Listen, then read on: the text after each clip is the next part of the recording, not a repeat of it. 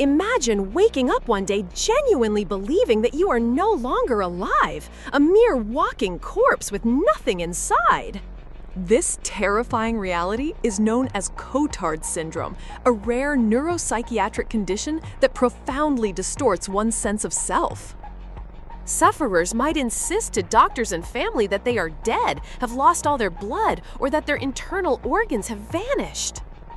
This profound delusion stems from a malfunction in the areas of the brain responsible for recognizing and associating emotions with faces, including one's own. In a bizarre paradox, this belief in being dead can lead to a feeling of immortality, as they reason they cannot die a second time.